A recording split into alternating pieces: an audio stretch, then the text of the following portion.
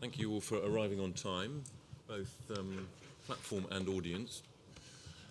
My name is David Goodhart from Policy Exchange, and we're debating free speech, social media issues. One of the big issues of the day has emerged just really in the last few years.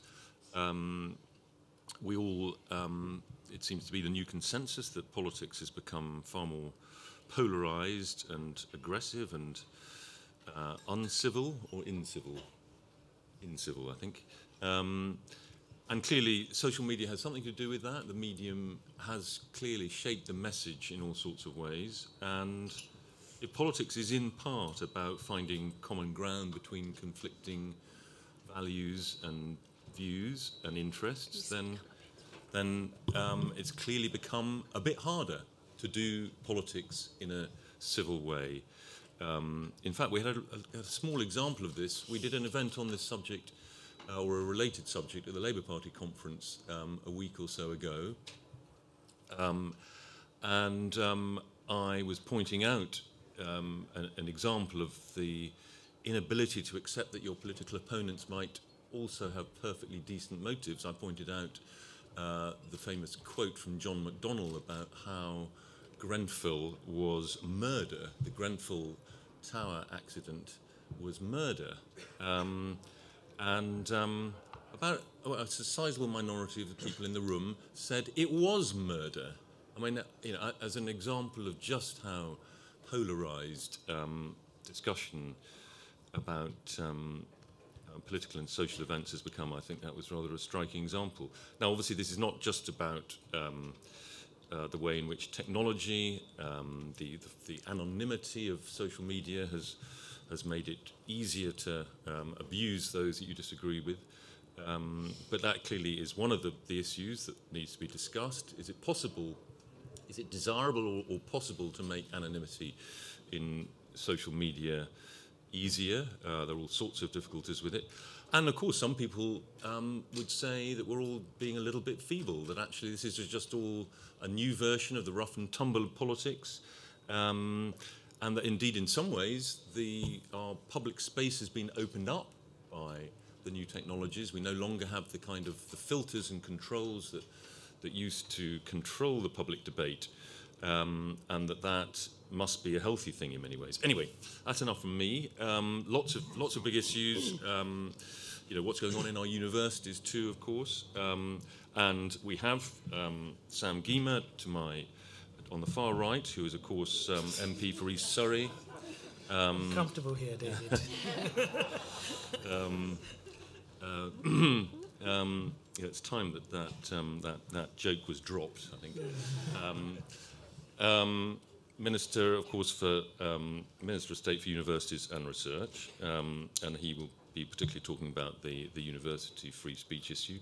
To my immediate right, Chloe Smith, MP for Norwich North, who has the very grand title of Minister for the Constitution, as she pointed out, Minister for something that doesn't exist.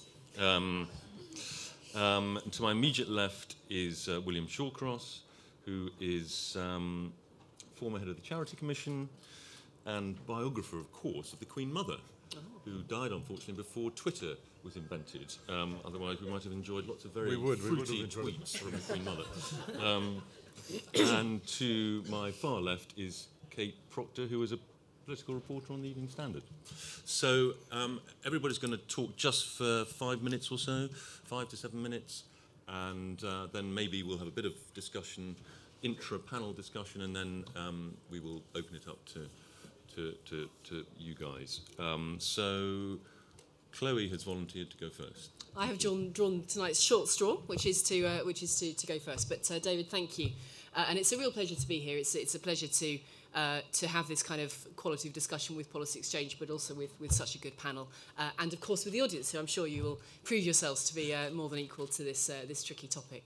A couple of things I'd like to put out there as starting points for the debate. The first is this. There is such a thing as intimidation and abuse in politics. I'm going to start by pegging out that position, that there is such a thing as a line that can be crossed, and there is such a thing as damage that can be done to our democratic discourse by that. Now, I do say this from the perspective of being the minister responsible for electoral regulations, so I have a particular sort of depth of kind of policy angle that I'll be very happy to try to bring into the discussion this afternoon, whilst Sam, I'm sure, will bring up some more of the kind of campus-related, educational-related aspects. But yes, there is such a thing as damage that can be done to our politics. This consists of old things as well as new things. This isn't actually only new in the age of social media. We live in the age of social media, so by all means let's discuss it from where we live. But it isn't actually only done by new methods. The old ones are still just as good. I'll give you a brief anecdote from actually only walking along the street this afternoon. I'm sure you all saw some of the bollocks to Brexit people going around, and I just happened to be walking along behind a chap who took it as good as he got and said, "Shut up, you bellend." And I just thought, well, you don't need to add that word at the end. I mean, actually, you could have had a fairly reasonable level of discussion there. You could have stopped and had a half an hour ins and outs of the thing. But, his choice was to add a word at the end, which I'm sure to some qualifies as abuse. Now, probably that's the kind of thing that stays one side of the threshold we're talking about. There's stuff that goes well over the threshold. We have, after all, had an MP murdered in recent British political history. An example I could offer from my own work in my own constituency. I, for one, have been pursued through a dark underground car park by some people who happen to be of a different political opinion to me.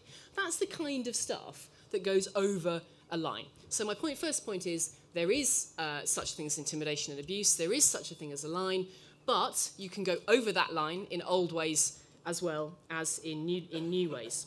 I also think we don't need to freshly define this stuff. So it is very interesting to go into what the definition is of free speech, but actually we have quite an established body of law on this, and we have quite an effective array, actually, of criminal offences that already exist. I don't take the view that we need to add a new one, and I say that in particular with reference to election time. So I mentioned that I have the privilege of being the Minister for Electoral Law, and there's a piece that I've been consulting on recently that I'm hoping to be able to bring in, which is a new offence in electoral law that says it's not okay to do things over this line. It's not acceptable to go around intimidating campaigners, candidates, indeed voters during election times. But what I'm going to do with that is say that attaches to the existing criminal offences. So I'm not trying to say we need a new definition of free speech. We actually already have that, and it's robust and it works, so let's go from there. The third point I want to make is that we should put voters at the heart of this. So I think, David, you hinted at this in your intro, that is there a point at which we in politics just have to put up with some stuff? To a small extent, yes, although I've already covered the point that I think there is a line that gets crossed. But the real people who get damaged when that line is crossed is voters and citizens. Because, in fact, it's our democratic debate, it's the quality of our discussion, it's the way we all relate to each other in society.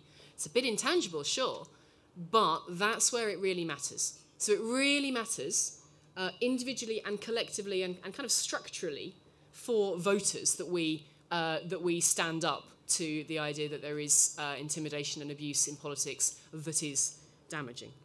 The final thing I just wanted to open as perhaps a thread that we might pursue in later debate is that this is nonetheless very hard to discuss and define at this time.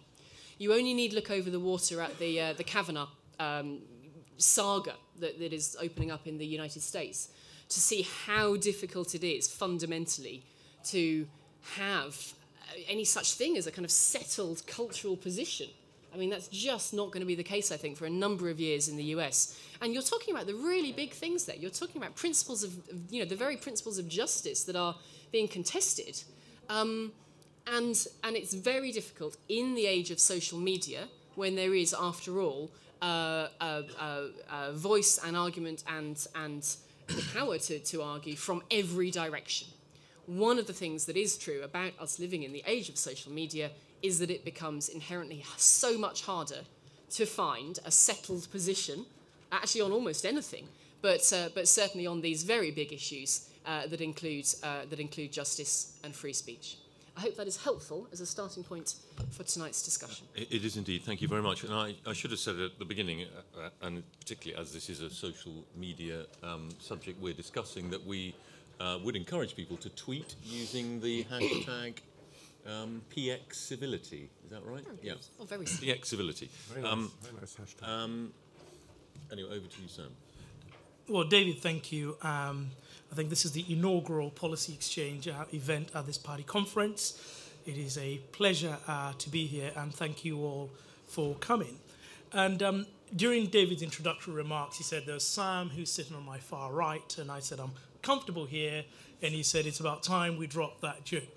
But I was actually making a serious point in the context of free speech, which is one of the ways in which people shut down debate is by labeling the other side as something extreme and unacceptable, and therefore that becomes a reason for censorship. And that is what it goes to the heart of the free speech debate. Now, when I became a university's minister, I decided to go on a tour of campuses around the country to listen and talk directly to students. And my good friends who are in the journalism trade, a few of them texted me and said, "Are you sure about this? You should take security with you. Journalists do care." And I said, "Oh, no, it's fine. I'll go along." And so I've spoken to about 1,700 students in the last 6 months about free speech and a whole range of political issues.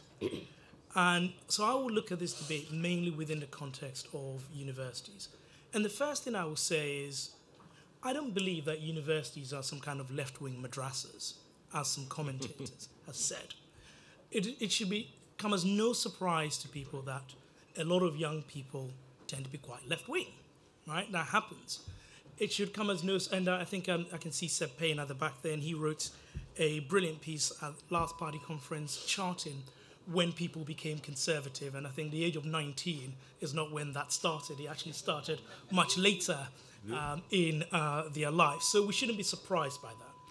We shouldn't be surprised that students tend to be anti-establishment and particularly whatever the government is. So they might be against the Conservative government for austerity. They were definitely against the Blair government over Iraq. None of those two things should surprise us. So what is the issue when it comes to free speech on campus that I have identified? And I think what it is, it's a culture where a tolerance for dissenting views and the space to have a dissenting view is getting narrower and narrower. So you want universities to be an assault on the senses. Universities should be the place where there should be a search for truth. And you cannot have a search for truth unless you allow contentious debate. But if what is happening in our universities is some ideas are acceptable and can be debated, and some ideas are not acceptable because you've labeled them as, say, far right, then you've got a problem. And so what we've got is a creeping culture of censorship, mainly around intolerance. And I make 3 points.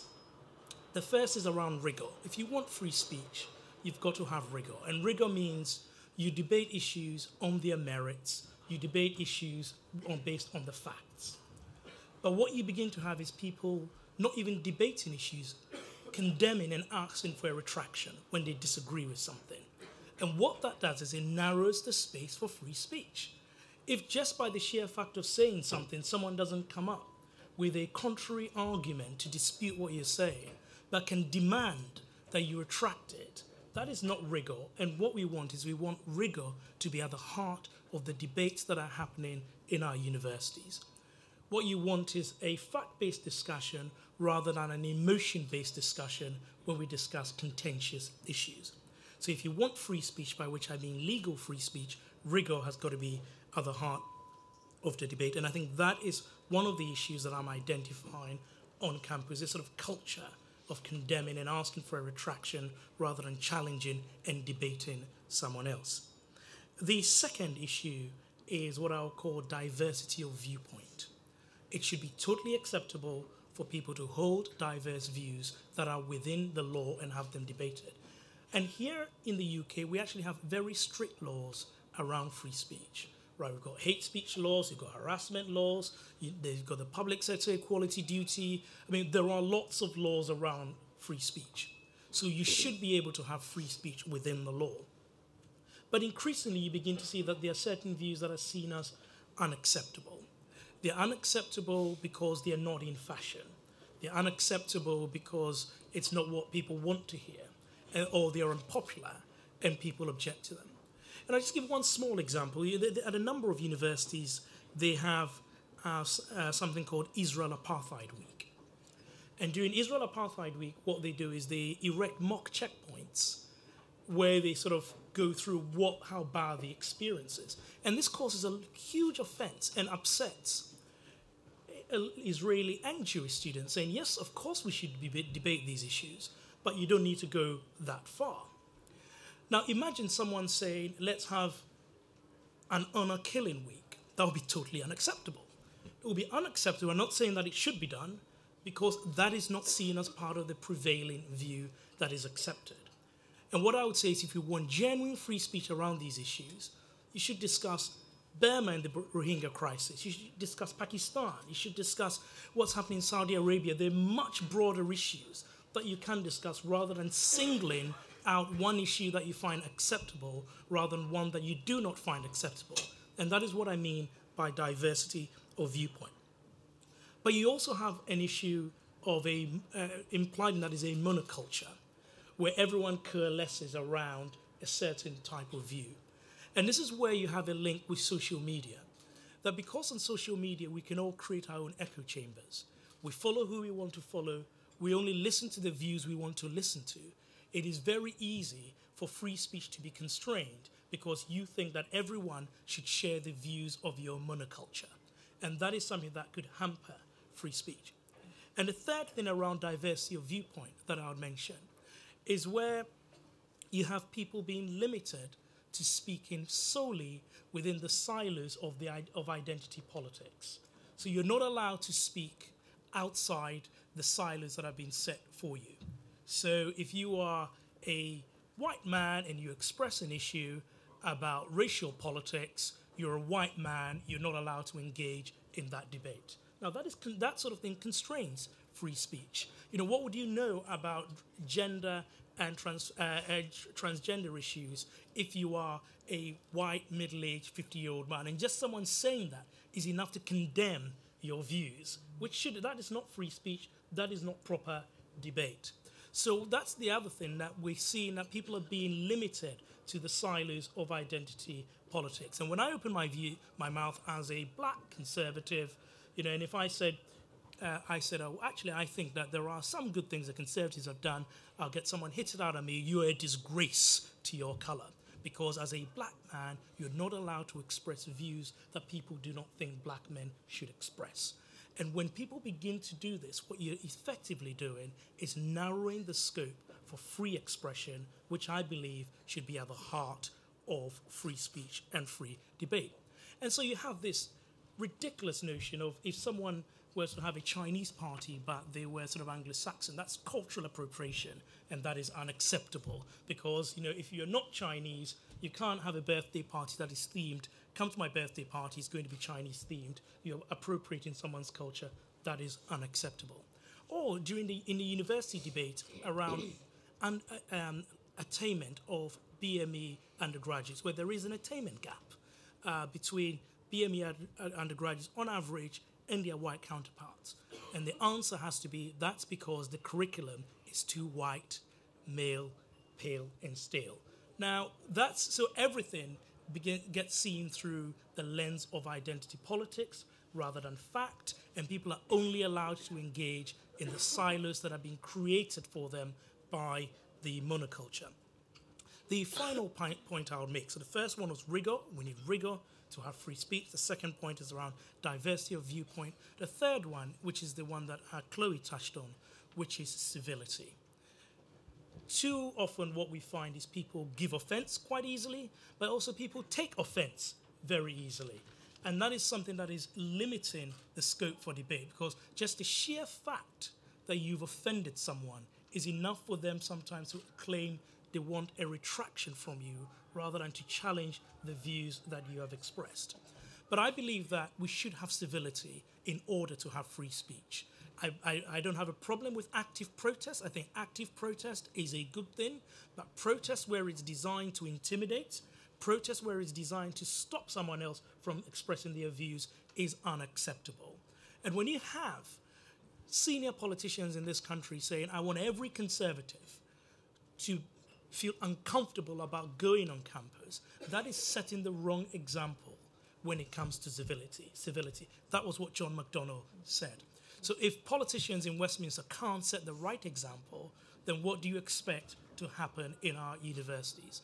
So in short, my view is you shouldn't give offense for the sake of it, and you shouldn't take offense for the sake of it if we are going to have civility. But why is this important at universities? I believe that if university students do not learn to give and take, to express views and make up their own mind, but use things like no platforming, trigger warnings, safe spaces, all of which were well intended when they were first introduced, but can now be used as a form of censorship with ideas you do not agree with, then who are going to be our peacemakers of the future, our lawyers of the future, who can empathize and see the other side's perspective? And I believe that ultimately, if we don't solve this, our democracy would be worse for it. Thank you. Thank you, Sam.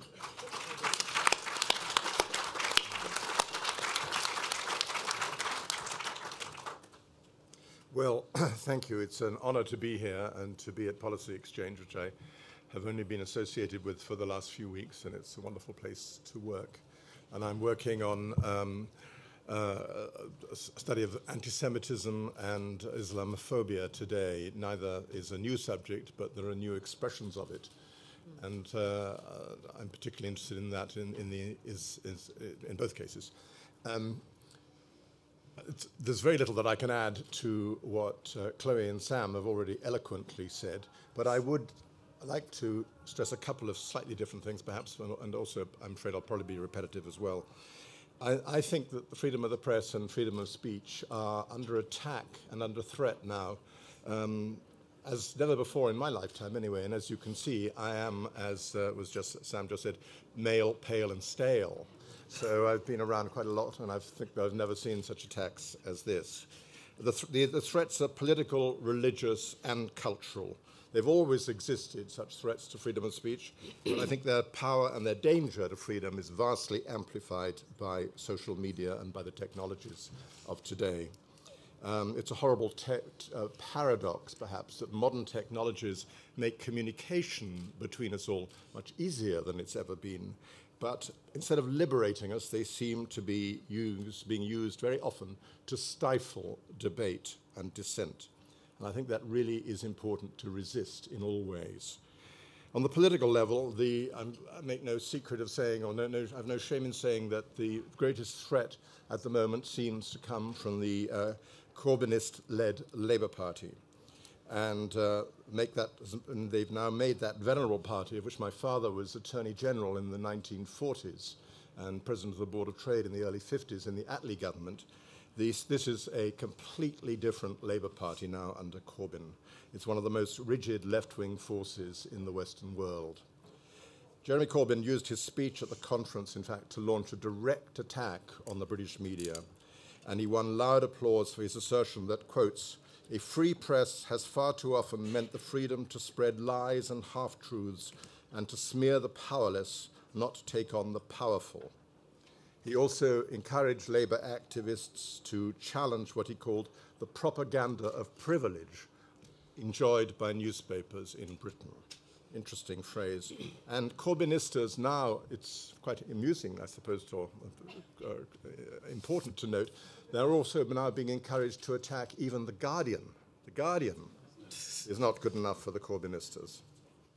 Happily, the Prime Minister took the opposite view at the United Nations last week and said, although she did not enjoy attacks on her in the press, the freedom of the press, quotes, "is the bedrock of our democracy." And I think it's a matter of real concern that the Corbyn and those around him do not understand that. Second, apart from politics, after politics, is religion. And religion and freedom of the press and expression have always been point of possible clashes in all cultures. And it certainly was true in Judaism and in Christianity. And now I think the greatest problem is with Islamism and Islamist extremism. I think that freedom of speech must and always include, and today as ever, an intrinsic right to cause offence. On that excellent website Harry's Place has on its strapline, freedom of speech means the right to offend other people. And that includes the right to question and to criticize religious views. One shouldn't abuse believers, but to question the values and the effects of any religion seems to me to be absolutely essential to have that freedom. In 2015, after the deadly Islamist attacks in Paris, Pope Francis declared, I think very unfortunately, that it was wrong to provoke others by insulting their religion, and that one could expect a reaction if one did that. The next day, David Cameron, Prime Minister at the time, rebutted the Pope, saying that he was a Christian and might be offended by offensive remarks about Jesus, but he defended absolutely the right of anyone to criticize Christianity or any other religion. I think that's a really crucial point. And we now actually have to pay attention to the demands of the increasingly powerful Organization of Islamic Cooperation, or the OIC, which declares that, quotes, it is itself the second largest intergovernmental organization after the United Nations, with a membership of 57 states over 4 continents. It's therefore quite important. And it claims to be the collective voice of the Muslim world, which I think many Muslims would dissent from. And its purpose, it says, is to encourage accurate and factual portrayal of Islam, that's in quotes, and to insist that the Western media avoid, quotes, any link or association of Islam with terrorism. And that's pretty strong stuff. Last June, the first Islamic European Forum, this is the title of the group. Last June, the first, quotes, Islamic European Forum to examine ways of cooperation to curb hate speech in the media took place, interestingly, at the Press Club in Brussels. I think the idea that freedom of speech should be supervised by any hardline religious body is terrifying. It would be if it were doctrinaire Christians or doctrinaire Jews or anyone else demanding such self-censorship in the press. I think it needs to be stressed again that whereas attacks on individual believers are quite improper, examination of any religion must be allowed. It is not proper to dismiss all examination of Islamist extremism as Islamophobia. That is designed to inhibit discussion of any sort, and I think that is happening. I agree with Sam that we should publicize the horrors of, say, the war in Sudan, and we should not, and universities should not just concentrate on Israel Apartheid Week. That seems to me a hugely a terrible inequality, if you like, of blame. Finally, cultural censorship. The cultural assaults in which Twitter mobs take hysterical aim at those whose views they dislike. Both Chloe and Sam have talked about that. There's no proportionality here very often, just anger, claims of hurt feelings, and consequent attacks by digital mobs. Alistair Heath, an excellent journalist, has pointed out that now, quotes, like in the witch hunts of yore, the burden of proof is reversed. You must prove that you're not guilty of offending others' hurt feelings, and that's impossible. When Victoria Atkins, the women's minister, said that she was a little cautious, in quotes, about the number of teenagers undergoing gender reassignment treatment, bucket loads of abuse were just descended upon her. So also with Rabbi Sachs, who criticized Jeremy Corbyn's relationship towards Jews and Israel. In August, a trans-skeptical group on Merseyside distributed stickers saying, "Women don't have penises," and all hell broke loose. Twitter went into meltdown with the rage of trans people. This was not just a repetition of an Oxford English Dictionary definition, it was now a hate crime. The police felt impelled to make inquiries. More recently, this month, posters with the same statement of fact have had to be taken down. And feminists who gathered to discuss the Gender Recognition Act and the fact that it allows almost anyone to identify as a woman now are attacked, sometimes physically, and censored. As Brendan O'Neill, editor of Spiked, wrote recently, anyone who turns up on campus to raise questions about transgender ideology can be expected to be no-platformed by one cohort of the new moral guardians of our time. Very recently, Ian Baruma, the editor of the New York Review of Books, was forced to resign last week, actually, because he had published an article by an alleged male sex offender who may have behaved very badly, but had not been convicted of any crime.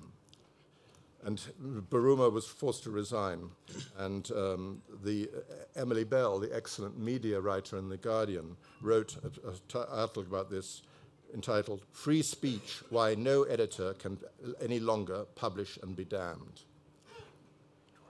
And as David is saying, am I growing to a close? I'm sorry, I am. Free speech, I don't need to repeat it, but I'm going to repeat it. Free speech is absolutely crucial to the ethics of Western democracy, to the very spirit of Western democracy. Without it, we're lost.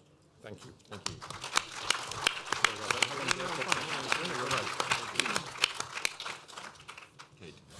Hi, thanks very much for having me. I thought I'd start by going through a few of the abusive things on social media that I get sent.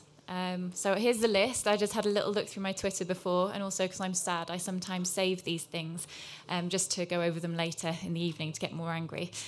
So I've been called a disgrace, dishonest, scum, right-wing scum.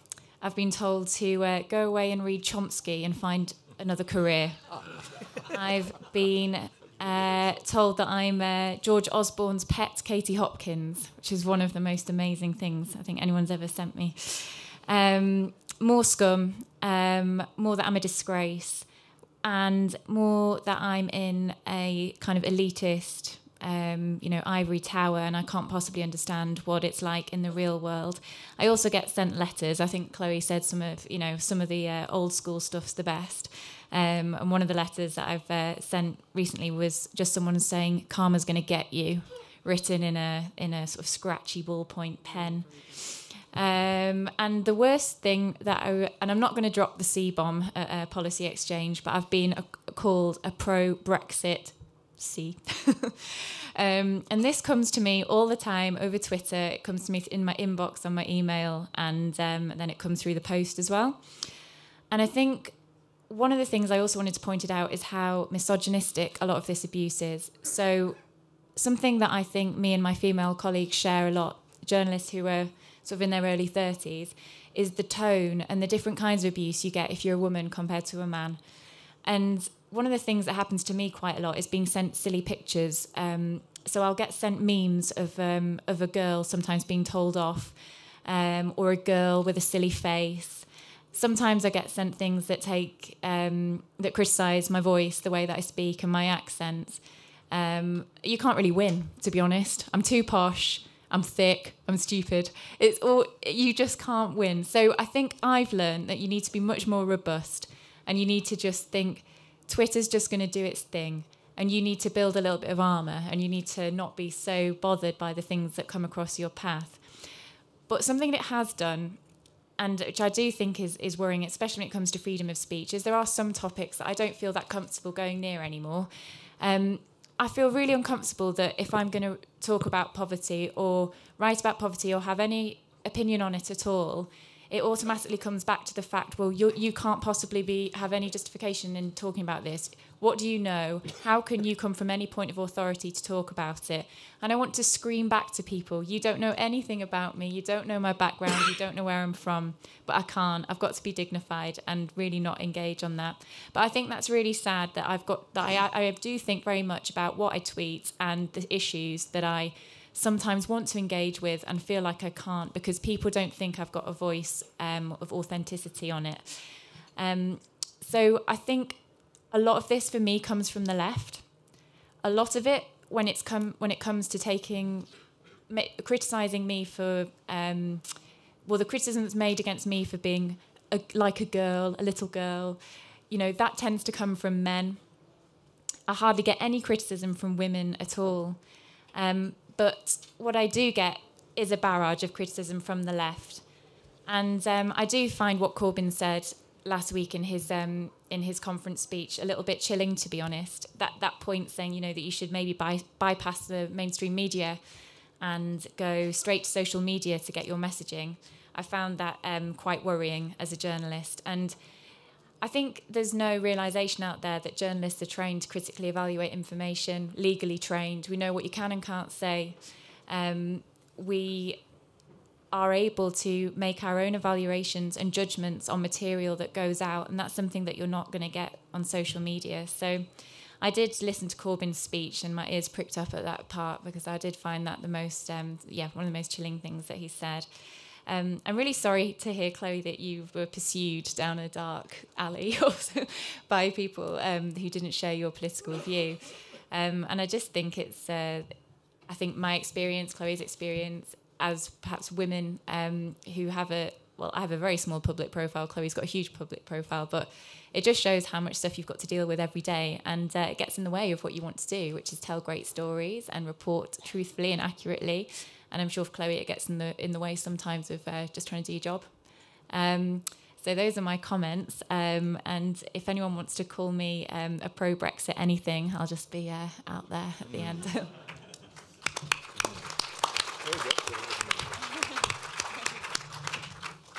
Great. Well, thank you very much for all those contributions, all of which I think came from interestingly different angles.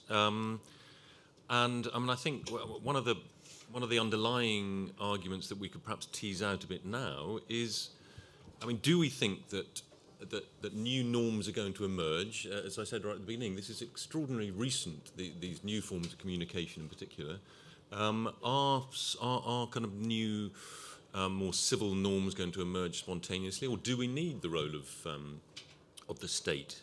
Do we need to clamp down more on abuse and incivility? Indeed, what do we worry more about? Do we worry more about abuse and incivility, or do we worry more about censorship, as William perhaps implied? I mean, just in today's Observer, Jamie Bartlett, who writes about these issues, he was in a debate with Jez Phillips, and he said that the number of arrests for online abuse is actually rising very sharply at the moment. Should we welcome that, or should we be worried by that?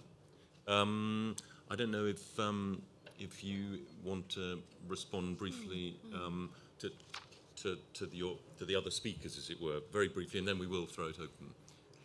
I'll just add something, a little something actually, to what you just said there, David. And I mean, I think the place that I come from with this is that actually we do have ways in which we define our debate. We do that as a society, and specifically as a democracy. So what it means to be a democracy is that regularly, periodically, you have a defined debate. And you do that for one very, very good reason, which is that you choose, the whole country gets to choose who governs it. That's obviously what an election is. So I think in that context, it is quite right that we every so often stand up for the principles that we want to see, the standards that we want to see applied to that kind of interaction. I mean, I made reference earlier on to a thing that a reform I'm hoping to make that I hope will contribute in a positive way to those standards that we expect in our democracy, and I hope I outlined clearly enough why we want to do that. We want to do that because actually it's the voters that this matters for. People should be able to go to their polling booth and cast their vote in a peaceful way, and in a way that reflects whatever they want it to do. That is what their vote is for. But crucially, we have to set the conditions for how they can do that in a peaceful and free manner, and that is what it means to live in a democracy. That's really fundamentally important, and I guess I also think it's rather important to take action in that sense. I mean, I also touched in my remarks on the bigness of some of these issues and the intractability of some of them, and I think we've all come to touch on that in our remarks this evening. But actually, let's not let that stand in the way that sometimes we have to take action. Sometimes we have to make that very difficult move from the sphere of philosophy into getting something done that makes it better, the way in which we live in a democracy. Well, thanks. The other panellists can come back in response to the questions, but let's open it up and a few comments, questions. Say who you are. The guy in the white jacket actually was first. Thank you very much. Can you? Can you? Okay. Or just shout. I will do, yes. David McPhee, Runnymede and Weybridge. Thank you for the discussion. I heard a lot of description about the problems that are out there, but not a great deal of ideas about what ought to be done to address them. I suppose I'm particularly interested to hear about the situation in universities. And I'm particularly concerned about the censorship that is going on for the universities, the no platforming, etc. My question to you is, given that 26% of funding for universities comes from the state, would it be a good or a bad idea to start deciding whether or not funding should be maintained in these places where free speech is being challenged? Would it be a good or a bad idea to use that power of the state to ensure free speech in universities? It's pretty radical. And then the lady at the back. My name's Paul Towson, Chairman of Policy Forum in Orpington in Kent. One of the things I didn't hear you talking about was what I would describe as a kind of mission creep in some of our institutions. For example, the police in terms of so-called hate crime. I'm deeply concerned about the way that the police seem to be focusing more and more on speech rather than actual crime. Thinking of the South Yorkshire police incident, asking people to report non-crime incidents of hate. This seems to be going far beyond what they need to. Other institutions are really, like our social media platforms, Google, YouTube, Twitter and so on, that are increasingly censoring views that are disapproved of. And there's a lot of suspicion amongst Conservatives that Conservative views are being pushed down. That's very concerning. And I really don't know what the answer is in terms of whether it's right to regulate or whether we simply need more competition. I simply don't know. But I think it's a problem. Okay. The lady there, and then we'll. Claudia, the Centenary Action Group, which is a cross-party coalition of women in politics and women activists. Get more women in politics, and we are cross-party. The very nature of it, from all sides of the political spectrum, and I don't think when we initially started the coalition we thought we'd be able to come together in the way that we had. But one of the issues that has united us from left to right is the issue of online abuse, which is just coming at women from all sides. And Kate, like you said, very misogynistic, very much being targeted that because you're a woman and you're speaking out and you're raising your head above the parapet. And I agree with everything about free speech. I think what we're really beginning to see is this crossing the line, it's this digital mobs, it's women politicians' details being put up on sites and saying, go and attack this feminist, go and show her what's what. And that's something that we're finding very troubling. And I've just come from the Girl Guiding meeting where the stats have shown that it's one of the main things that puts young women and young girls off getting into politics and taking up leadership positions. And I think it really is an issue with social media. So I'm interested to know, other than consultation, how the government is engaging with social media companies to regulate this kind of digital mob trends that we're seeing emerging.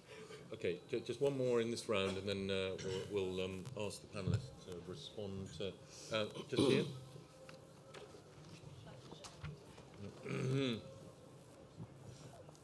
Joanna Williams, Policy Exchange.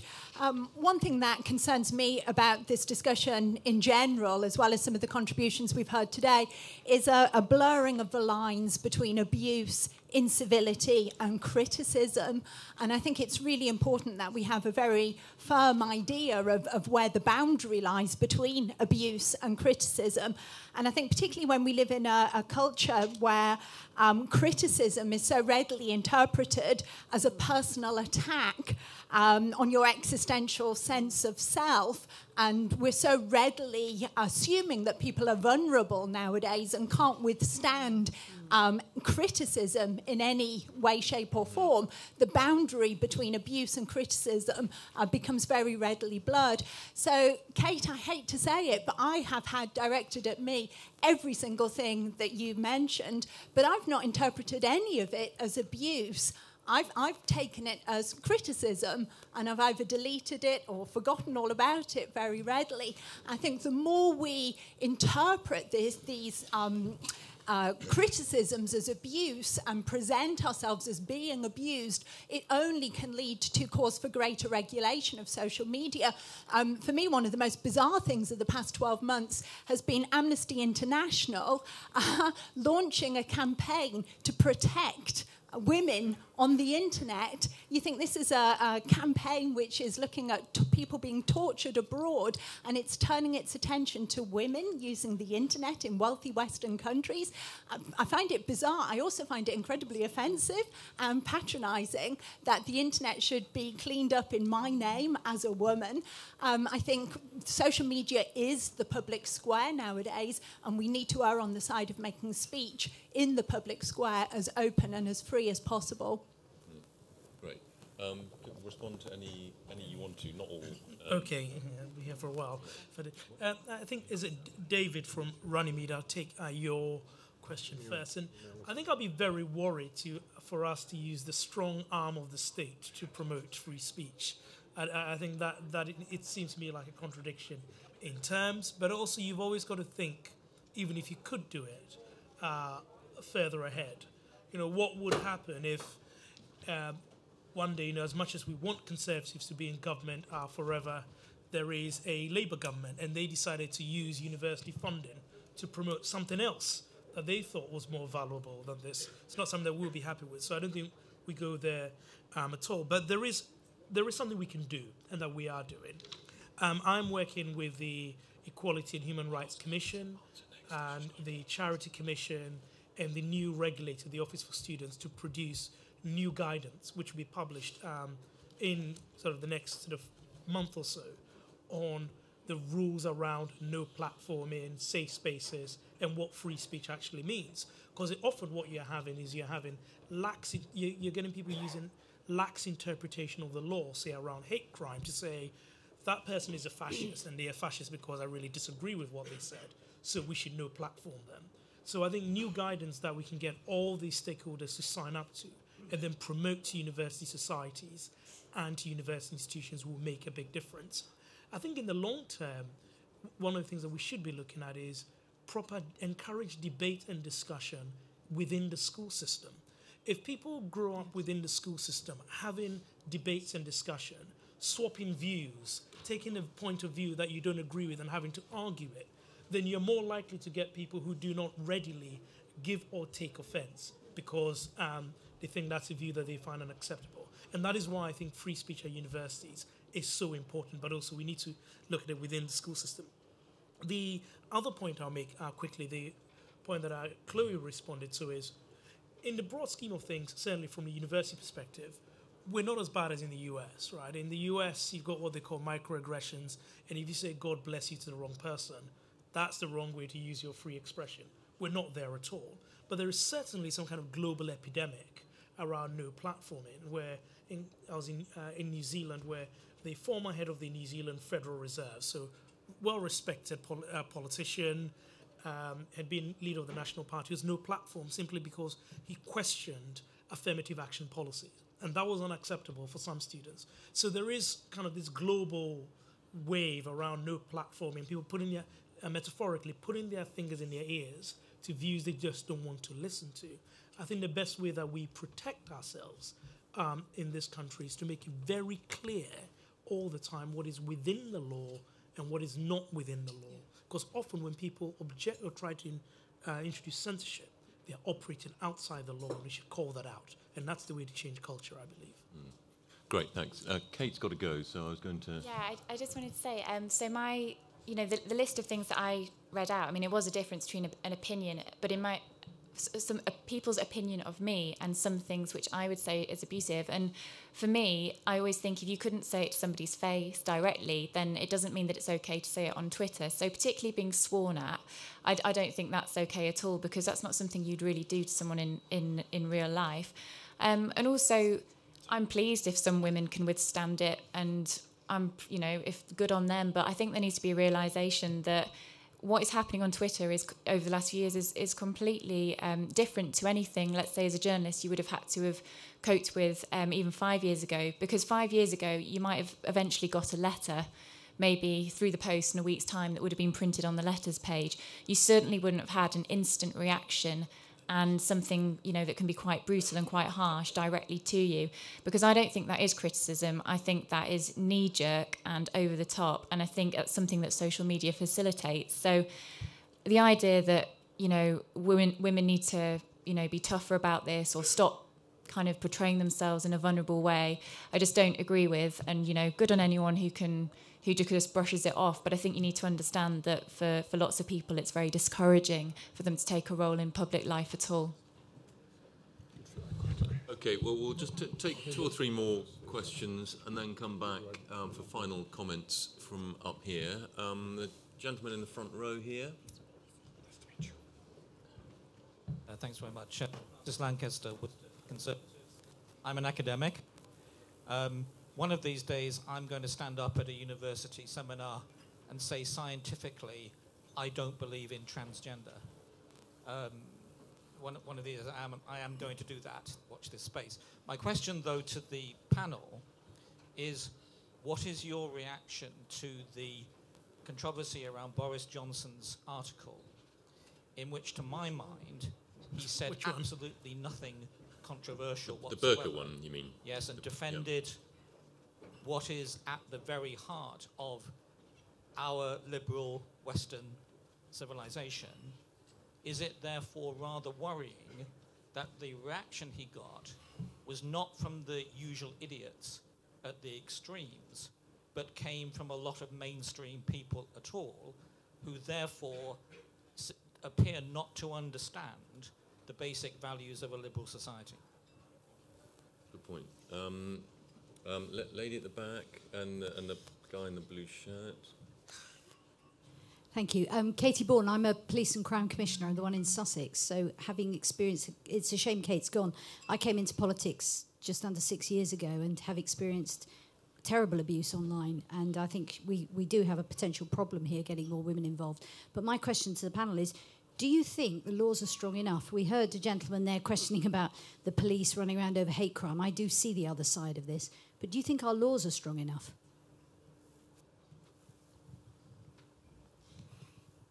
Clyde Whittaker, Hampstead and Kilburn. Really just following on from that last question. Kate was saying that most people on the panel could really stand up for themselves. But there are many thousands of people out in the country who are not in that position to stand up for themselves when they're exposed to this sort of thing. So I wonder whether the law is lagging behind, quite a way lagging behind what needs to be done. The only option, if people are the victim of this sort of attack on social media, is to try and get material taken down, which is a very difficult thing to do. There was a church recently where there was a social media campaign accusing them of nefarious goings-on, all untrue. Members of the congregation were hounded out of the service, and eventually the people who were responsible, the legal position was so poor that they were actually prosecuted under something called the Ecclesiastical Courts Jurisdiction Act of 1853, because there wasn't actually anything in the legal arsenal, the legal toolkit, that was fit for purpose. So the question really following on from this lady is, maybe there is an opportunity for leadership in terms of government here to put forward a new legal framework that will protect not only politicians but the vast majority of people out in the country. Okay, a couple more very quick ones. Lady at the back there. There's a couple of points, actually. One is, sure, it's a matter of education. You get, if it's people learn in school that what you put online is the same as actually saying it to someone's face. At the moment, it's a disconnect, a big disconnect. You feel you're anonymous. No one can see you. It's like sort of throwing stones over the fence. Whereas if you can equate it to actually standing up in front of somebody and saying it to their face, that might just put a different complexion on it. And I'd like to give a shout out for trans people. We're not all shy. but too many of us are too easily offended. I would agree with that 100%. Right. Okay. Couple more very quick ones. This guy here, you've been waiting, and I think one of very quick. I'm Steve. I'm from the University of Exeter. I think one of the big misconceptions that come up a lot about universities, especially, is that universities are exceptionally censorious as opposed to student unions or people using the language of student unions, whether it's vague codes of conduct or language of no platforming, to go well beyond what is established in order to make the censorship take place, essentially. I was wondering why, if I made it in a very specific policy point, why is it that student unions, free speech regulation, or student unions can be much more censorious than universities? Why is that discrepancy allowed to continue? Okay, quick, very quick one over there.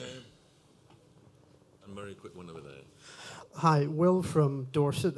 Sam said about this being a global problem. I'd just like to gently challenge that and suggest it's a Western problem, where there are people that say, actually, we don't accept some of the bedrock of Western civilization, so we no platform people. We say free speech isn't the way forward for conversations, and I just wanted to see whether that might be the better way of diagnosing that. Okay, the lady over there, quickly. Jen Person, Defend Digital Me. We work for children's digital rights. We welcome Sam's review with the Human Rights Commission on perhaps the transparency over no platforming. Will you extend that also to the refusals under the Prevent programme around sort of people declined to participate at university level, and further consider using it to review what's going on in schools? Our research shows about 70% of schools are now using safeguarding software, which blocks and filters children's use of the internet. So they're monitored for every word that they key type is being monitored both in school and at home. And free speech is therefore not as being chilled in effect, because they're not able to use about 20,000 words, which are flagging them as potential risks of gang membership, suicide, and all sorts of things that may not be right. Okay. So we'd like to see that review extended down to schools. Very final. To what extent does the panel, Sport like Policy Exchange, to what extent does the panel think that the law relating to trade disputes and picketing and demonstrating outside of residences should be reviewed, and to what extent could it be regulated in a more formal way than it is at the moment? Okay. Okay. Fortunately, there are lots of questions. I can pick and choose. Well, firstly, thank you very much for standing up and expressing your view. I don't think I caught your name. Paula. And I think that was a terrific example of what I would call civility, because what the gentleman over here said is something that in some other context of debate could have caused offence and could have been a real issue. And not that I disagree, he has a right to say it, but I think you responded very much in the spirit that we would want a debate like this to carry on. So thank you for standing up. The issue of sort of Boris Johnson and the burqa is an interesting. I think it's, at one level, free speech. He was able to say it, he can express himself, and because that it's perfectly within his rights to do so. I suspect where the criticism was that as a political tactic, it was playing to an audience and trying to get people to react in a certain way, and that's what provoked the reaction. Now, we've moved on from that. Boris has said his thing, but I'm just trying to explain why I think the reaction was there. He's clearly entitled to say it, but when a senior politician says that, playing to a certain political base, you should definitely expect other people who disagree with you to react in one way or another. Student unions and why they seem to have a lot of latitude in this space. The student unions have got this expression that they call freedom from harm, which they use that's part of their, it's sort of a policy of theirs. And freedom from harm is not a legal concept, and it's a very elastic concept, so you can apply to almost anything. And that means that the NUS can decide that they were going to no platform someone on the basis that they will cause harm to others. And this is what is really problematic in the culture here, that there are some people who see speech they disagree with as almost violent and therefore has to be stopped. And that's the kind of thing that leads you to no platform in ideas that you disagree with, simply because you disagree with them. Now, we're looking at new guidance, as I said earlier on, and we will look to clarify all of these terms. Now, the student union doesn't fall under the law for this particular policy, but other student bodies do, and so do universities, so we'll look to clarify that. Definitely in schools, a lot more that we can do, but I don't have responsibility for schools, which is why I didn't dwell on that. And the final point, is the law catered? Is the law strong enough? From where I sit, and it's purely from a university perspective, there's actually quite a lot of law around free speech. And that's not said, I'm not really in favor of the law around online promotion. And if anything at all, what's happening is universities are boxed between all the laws we've got, many of which were passed during the time of the last Labour government, and students. And they kind of don't know which way to turn. So racial equality laws, harassment laws, hate laws, public sector equality duty. There's quite a lot of law around free speech in this country. Chloe. Right, Final a quick fire attempt to sum up some of these themes. Starting with the question of whether our laws are strong enough. I mean, I did open by outlining a place where I do hope to improve the law. So there's one example, but actually, something that I think has already been concluded in this sphere by the Committee on Standards in Public Life, very good report, cross-party consensus, to have a look at it, is that actually one thing that might maybe more for focusing on here is, if you like, consistency of application. So, Katie, I'm sure you know this from the position of being a PCC, but, there's 40 of you across the country, and likewise 40 police forces, and that inherently means you're going to get difference. Now, I'm not starting a huge police reform argument from this table tonight, but what I am just saying is that means people are going to have somewhat different experiences across the country, and that might be something worth taking a look at. Paula, what is true in civility is also true legally, which is that what's illegal offline is the same online, and we should just hold to that as a basic principle here. It really does underpin a lot of what we are talking about. Now, what that also means, though, let's not forget, is that the stringent thresholds that we want to see applied in our criminal law should also be applied, I think, to what we hope to have dealt with online. So let's remember the stringency actually of our criminal law and the thresholds involved in that. That is actually quite important here as well. Moving on from there, just to a quick point about critical thinking. I mean, I think this is something that perhaps goes to what you might say in front of a room full of girl guides or in a school situation. Let's take this chance to try to help our young people develop those faculties, because that is one of the ways in which people need to take care of themselves, which is being able to distinguish critically between what you hear.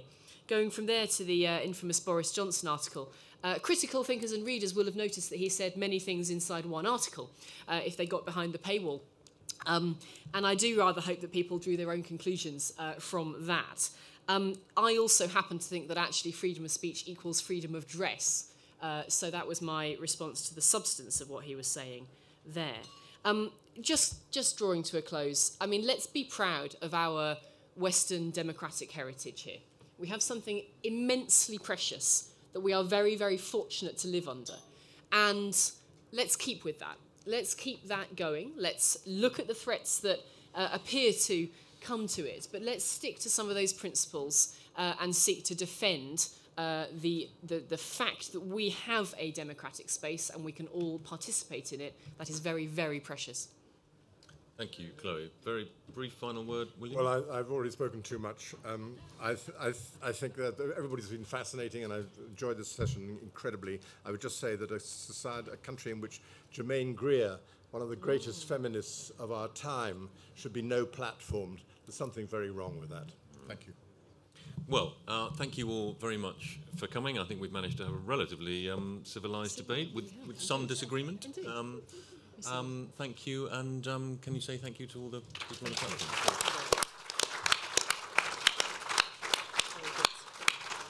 Well done, brilliant chair.